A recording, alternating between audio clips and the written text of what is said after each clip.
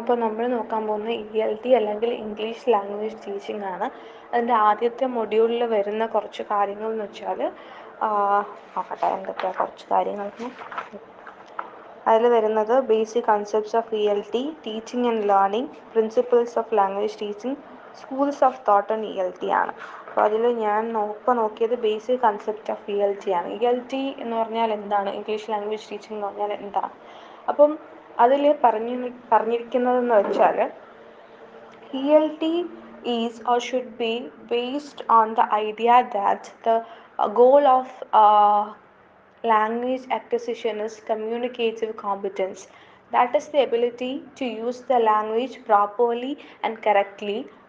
The desired result of language teaching in most of the cases is the ability to is the language is the communicative competence, but not the ability to use the language exactly like the native speaker. Communicative competence is made up of four competence areas, that is linguistics, social linguistics, discourse and strategics. അതെന്ന് വെച്ചാൽ നമുക്ക് മനസ്സിലായി കാണുമല്ലോ, ഇത്ര കേൾക്കുമ്പോൾ തന്നെ. എന്താ വെച്ചാൽ ELT അല്ലെങ്കിൽ ഇംഗ്ലീഷ് ലാംഗ്വേജ് ടീച്ചിങ് ബേസ് ചെയ്തിരിക്കുന്ന പ്രൈമറി ഗോൾ എന്ന് പറഞ്ഞാൽ, ഇംഗ്ലീഷ് ലാംഗ്വേജ് ടീച്ചിങ് എന്ന് പറയുമ്പോൾ ഒരു നേറ്റീവ് സ്പീക്കർ എങ്ങനെ ലാംഗ്വേജ് സംസാരിക്കുന്നു, ഇപ്പോൾ നമ്മളൊരു ഇംഗ്ലീഷുകാരൻ ഇംഗ്ലീഷ് സംസാരിക്കുന്ന പോലെ സംസാരിക്കാൻ പഠിക്കലല്ല അതിൻ്റെ ഉദ്ദേശം. പക്ഷേ കമ്മ്യൂണിക്കേഷനാണ് അതിൻ്റെ ബേസിക് ഗോൾ. തെറ്റുകൂടാതെ പ്രോപ്പറായിട്ട് ഒരു ലാംഗ്വേജ് ഉപയോഗിക്കാനും ആ ലാംഗ്വേജ് ഉപയോഗിച്ച് കമ്മ്യൂണിക്കേറ്റ് ചെയ്യാനും പഠിക്കുക എന്നതാണ് ഇംഗ്ലീഷ് ലാംഗ്വേജ് ടീച്ചിങ്ങിൻ്റെ ബേസ് ചെയ്തിരിക്കുന്ന ഗോൾ. അല്ലാതെ ഒരു നേറ്റീവ് സ്പീക്കറിനെ പോലെ ലാംഗ്വേജ് യൂസ് ചെയ്യുക എന്നതല്ല അതിൻ്റെ ഗോൾ. അതായത് കമ്മ്യൂണിക്കേറ്റീവ് കോമ്പറ്റൻസ് ആണ് ELTയുടെ പ്രൈമറി ഗോൾ. ഇനി പറയുന്നത് L1ൻ്റെയും L2ൻ്റെയും കാര്യമാണ്. അതായത് language 1 and language 2, first language and second language. ഞാൻ വായിക്കാം. The first language or mother tongue of a speaker is known as L1 and the second language of speaker is known as L2 in ELT and linguistics. Simply as they seem, there are certain issues regarding the use of these terms as well.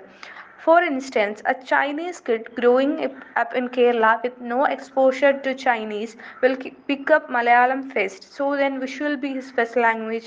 How can a language be categorized as first or second? Is it inherited or acquired? Or acquired? More importantly, how can the first language be categorically called the first language?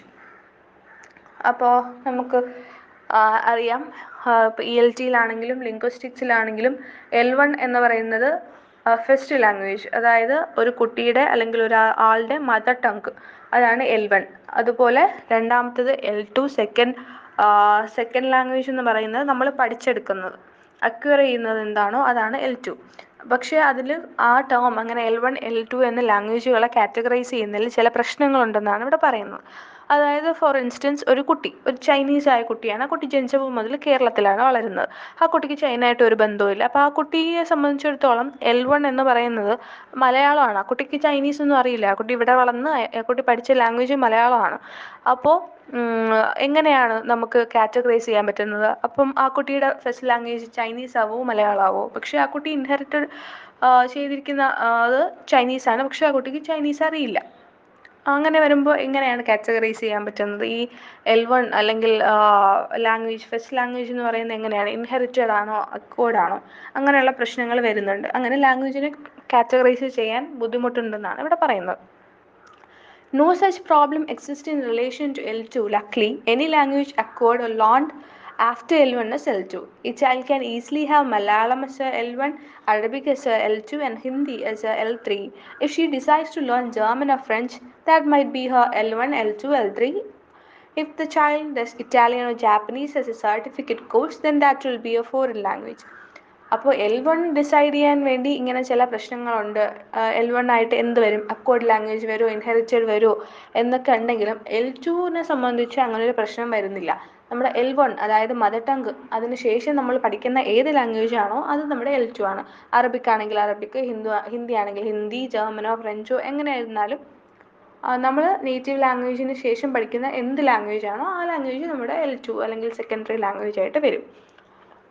അതുപോലെ ഇറ്റാലിയനോ ജാപ്പനീസോ ഒക്കെ നമ്മൾ certificate കോഴ്സായിട്ട് പഠിക്കുകയാണെങ്കിൽ അത് നമ്മുടെ foreign language ആയിട്ടും വരും. ഇനി വേറൊരു ഇഷ്യൂ എന്ന് yet another issue existing in ELT circles is regarding the use of L1 and ESL. ESL എന്ന് പറയുമ്പം English as a secondary language. ESL classrooms. Should L1 be permitted for better acquisition of ESL, or should L1 be completely banned for better learning results? Studies are still going on and arguments are strong on both sides. Translating new concepts in L2 and L1 helps a child in language learning, argues one side. Only if the child is completely immersed in L2 will natural acquisition happens, argues the other. ഇനി അടുത്ത് വരുന്ന ഒരു issue എന്ന് പറയുന്നത് class റൂംസിൽ ELT സർക്കിൾസിൽ ELT circles എന്താണ് വരുന്നത് എവിടെ okay ഇനി അടുത്ത് വരുന്ന ഒരു മേജർ ഇഷ്യൂ എന്ന് പറയുന്നത് എല്ലാം പോയി ELT സർക്കിൾസിൽ എക്സിസ്റ്റ് ചെയ്യുന്ന അനദർ മേജർ ഇഷ്യൂ എന്ന് പറയുന്നത് use of L1 and ESL in class rooms ആണ്. നമുക്കറിയാം നമ്മുടെ സ്കൂളിൽ ഇപ്പോൾ മാനേജ്മെൻറ്റ് സ്കൂൾസിലൊക്കെ പഠിച്ചിട്ടുണ്ടെങ്കിൽ നമുക്കറിയാൻ പറ്റും കുറേ സ്കൂളുകളിലെങ്കിലും ഇപ്പോൾ നമ്മുടെ L1 എന്ന് പറയുന്നത് മലയാളമാണ്.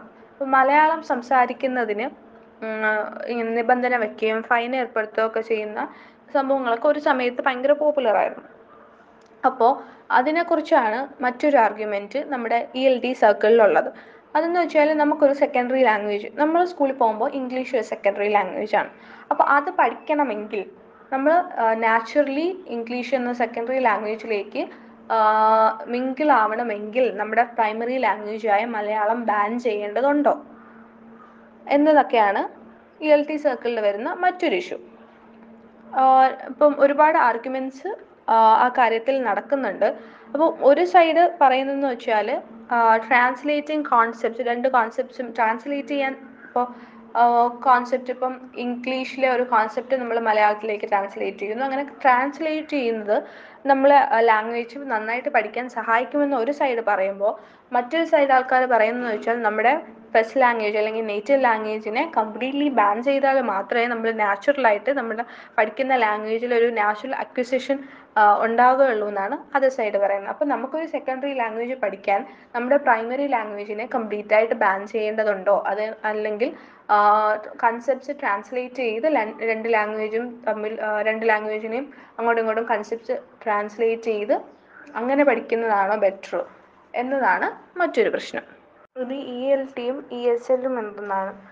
ELT നമ്മൾ നേരത്തെ പറഞ്ഞ പോലെ comprises all the varieties of teaching English to non-native speakers. അതിനെയാണ് നമ്മൾ ELT എന്ന് പറയുന്നത്. And ESL or English as a secondary language comes as a major category within ELT, with EFL, ESP, EAP and others sharing the space.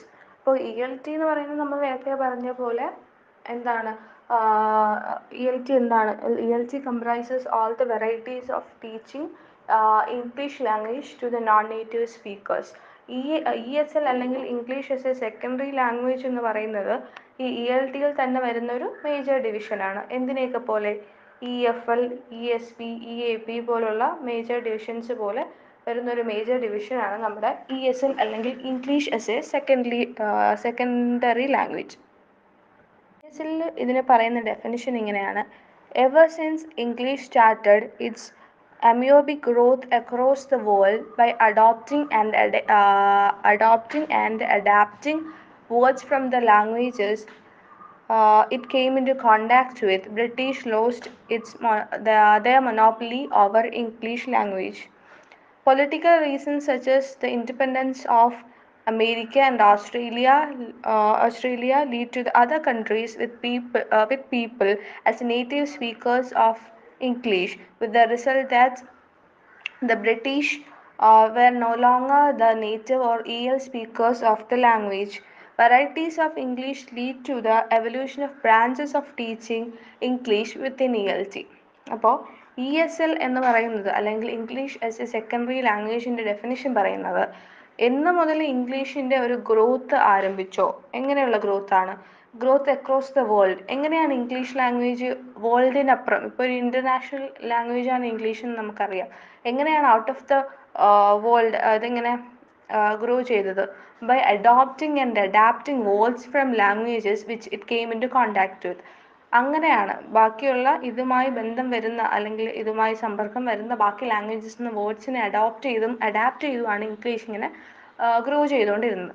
അങ്ങനെ വേറെ ലാംഗ്വേജിൽ നിന്ന് വാക്കുകൾ എടുക്കാൻ തുടങ്ങിയപ്പോൾ മുതൽ തന്നെ എന്ത് ചെയ്തു, ബ്രിട്ടീഷിന് ഇംഗ്ലീഷ് ലാംഗ്വേജിൻ്റെ മേലുള്ള മൊണോപ്പൊലി അവസാനിക്കുകയാണ് ചെയ്തത്. കാരണം ഇപ്പോൾ ബ്രിട്ടീഷിൻ്റെ മാത്രമല്ല വേറെ എല്ലാ ഭാഷകളിൽ നിന്നുള്ള വേർഡ്സും നമ്മുടെ ഇംഗ്ലീഷിലുണ്ട്. ബ്രിട്ടീഷിൻ്റെ മൊണോപ്പൊലി അങ്ങനെ അവസാനിക്കുകയാണ്, അന്ന് തന്നെ അവസാനിക്കുകയാണ് ചെയ്യുന്നത്. പക്ഷേ മാത്രമല്ല വേറെ കുറേ റീസൺസ് ഉണ്ട്. നമ്മുടെ അമേരിക്ക, ഓസ്ട്രേലിയ പോലുള്ള രാജ്യങ്ങൾക്ക് ഇൻഡിപെൻഡൻസ് കിട്ടിയതോടുകൂടി അവിടെ കുറേ ആൾക്കാരുണ്ടാവാൻ തുടങ്ങി. അതായത് ഇംഗ്ലീഷിൻ്റെ നേറ്റീവ് സ്പീക്കേഴ്സ് ആയിട്ടുള്ള കുറേ ആൾക്കാർ ഈ രാജ്യങ്ങളിലും റിസൈഡ് ചെയ്യാൻ തുടങ്ങി. അങ്ങനെ വരുമ്പോൾ ആസ് എ റിസൾട്ട് എന്താ സംഭവിക്കുന്നത്, നമ്മുടെ ബ്രിട്ടീഷിന് ഇംഗ്ലീഷ് ഒരു നേറ്റീവ് ലാംഗ്വേജ് ആണെന്നുള്ള, അല്ലെങ്കിൽ ബ്രിട്ടീഷുകാരുടെ നേറ്റീവ് ലാംഗ്വേജ് ആണ് ഇംഗ്ലീഷ്, അല്ലെങ്കിൽ ഈ L1 ആണ് എന്നുള്ള ആ സ്റ്റാറ്റസ് നഷ്ടപ്പെടുകയാണ് ചെയ്യുന്നത്. ആൻഡ് വെറൈറ്റീസ് ഓഫ് ഇംഗ്ലീഷ് എന്ത് ചെയ്തു, resulted in the evolution of branches of teaching English within ELT. ഇങ്ങനെ പല പല വെറൈറ്റീസ് ഓഫ് ഇംഗ്ലീഷ് ഉണ്ടായത് കാരണം തന്നെ varieties of branches of teaching English evolve ചെയ്യാണ്. English ടീച്ചിങ്ങിൽ variety of branches evolve ചെയ്യാണ് വിത്തിൻ ELT. അതാണ് ESL അല്ലെങ്കിൽ English as A secondary language. English as a secondary language in certain situations also known as English as a foreign language. അതെന്ന് പറയുന്നത് that is a English language teaching program ആണ് for the non-native speakers. ഇത് usually കൊടുക്കുന്നത് ഇങ്ങനെ ഒരു ഇത് കൊണ്ടുവരുന്നത്, it is usually offered in A regions wear English is A dominant language, like Sri Lanka, India, പിന്നെ എവിടെയാണ് ശ്രീലങ്ക, ഇന്ത്യയും എനിക്ക് തോന്നുന്നു സിംഗപ്പൂരോ, സിംഗപ്പൂർ പോലുള്ള രാജ്യങ്ങളിൽ, അതായത് ഇംഗ്ലീഷ് ഡോമിനൻ്റ് ആയിട്ട് യൂസ് ചെയ്യുന്ന അല്ലെങ്കിൽ ഇംഗ്ലീഷിന് ഡോമിനൻസ് ഉള്ള സ്ഥലങ്ങളിൽ, പക്ഷെ നോൺ നേറ്റീവ് സ്പീക്കേഴ്സ് ആണല്ലോ, അവിടെ അങ്ങനെയുള്ള ആൾക്കാർക്ക് വേണ്ടിയിട്ട് ഇംഗ്ലീഷ് പഠിപ്പിച്ചു കൊടുക്കാനുള്ള ഒരു ഇംഗ്ലീഷ് ലാംഗ്വേജ് ടീച്ചിങ് പ്രോഗ്രാം ആണ് നമ്മുടെ English as A secondary language. ഇവിടെ ഇങ്ങനെയുള്ള സ്ഥലങ്ങളിൽ എങ്ങനെയാണ് natural English language immersion situations have to B plentiful. ELT is primarily and fundamentally about teaching English to the non-native speakers. അതാണ് നമ്മുടെ ELT എന്ന് പറയുന്നത്. പക്ഷേ whether it happens within a L1 community like UK or USA, അല്ലെങ്കിൽ within a L2 community like Asia or Middle East countries and EFL communities like Europe, this makes a lot of difference in approaches and methods used to teach English. അതായത് നമ്മുടെ English ലാംഗ്വേജിന് non native സ്പീക്കേഴ്സിന് പഠിപ്പിച്ചു കൊടുക്കുക എന്നതാണ് primarily നമ്മുടെ ELT. പക്ഷേ ഈ പഠിപ്പിക്കൽ നടക്കുന്നത് എവിടെയാണ്, അല്ലെങ്കിൽ ഏത് കമ്മ്യൂണിറ്റിയിലെ ആൾക്കാരാണ്? ഈ L1 കമ്മ്യൂണിറ്റി തന്നെയാണോ, അതായത് ഇംഗ്ലീഷ് തന്നെ നേറ്റീവ് സ്പീക്കിംഗ് ആയിട്ടുള്ള ആൾക്കാരെയാണോ നമ്മൾ പഠിപ്പിക്കാൻ പോകുന്നത്, അല്ലെങ്കിൽ L2 ആയിട്ടുള്ള, അതായത് നമ്മളെപ്പോലുള്ള ഏഷ്യ പോലുള്ള ഇംഗ്ലീഷ് സെക്കൻഡറി ലാംഗ്വേജസ് ആയിട്ടുള്ള കൺട്രി ആണോ, അതോ EFL കമ്മ്യൂണിറ്റി യൂറോപ്പ് പോലുള്ള രാജ്യങ്ങളാണോ? ആരെയാണ്, ഏത് കമ്മ്യൂണിറ്റിയിൽപ്പെട്ട ആൾക്കാരെയാണ് അല്ലെങ്കിൽ ഏത് കൺട്രിയാണ് നമ്മൾ പഠിപ്പിക്കാൻ പോകുന്നത് എന്നതനുസരിച്ച് നമ്മൾ അഡോപ്റ്റ് ചെയ്യുന്ന മെത്തേഡ്സും മെത്തഡോളജീസും ഒക്കെ മാറി മാറി ഇരിക്കും. അത്രേ ഉള്ളൂ.